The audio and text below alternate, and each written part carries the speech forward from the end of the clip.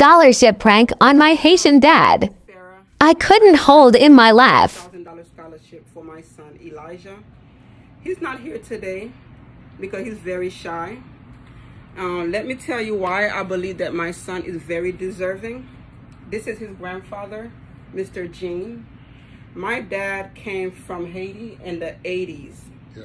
He was very hardworking, and my son looked up to my dad. When my dad came from Haiti, he became a truck driver, having his very own business. And on the road, my dad was into human trafficking.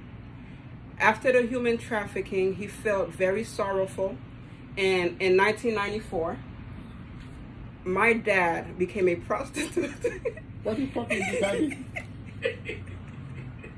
What is the fucking thing? I don't know. What the fuck? What is it? Okay. In 1994. I don't know who for the jail. That. What is this, Ali? I don't know. She pranked me? No, okay.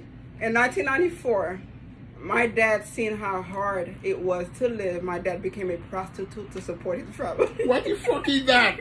Let me down them off of that shit.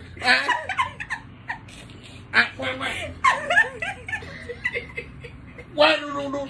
You better wait. I'll better got to wait. If you see that, you prank me. I don't want to go and see this.